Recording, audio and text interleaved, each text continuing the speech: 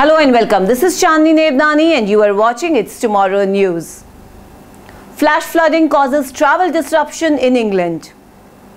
Flash flooding across England has left roads underwater, railway lines blocked and cars stranded. There are 34 flood warnings and 160 alerts in place across the country, with travel widely disrupted. A number of roads are submerged in Cumbria, while flooding and landslides have blocked the railway line between Carlisle and Newcastle. There are warnings of coastal surges in Cornwall and Norfolk, while southern England experienced power cuts.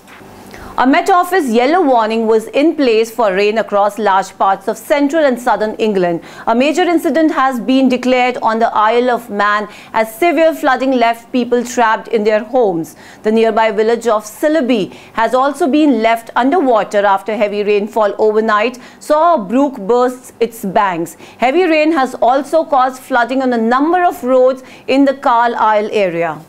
A landslide of Halt Whistle has blocked the line from Carlisle to Newcastle, and flooding in several places means trains between the cities have been replaced by buses, Network Rail said. People evacuated from caravans and coastal properties in Hunstanton, Norfolk have been allowed to return. But with more high tides to come, the Environment Agency has told residents to look out for further updates.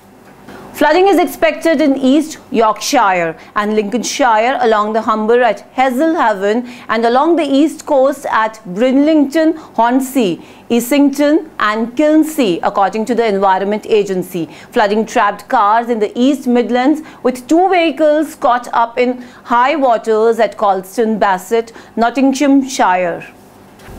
The River Avon in Bristol burst its banks, causing flooding across the city overnight.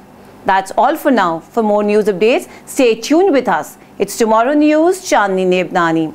For more weather updates, do like, share and subscribe our channel.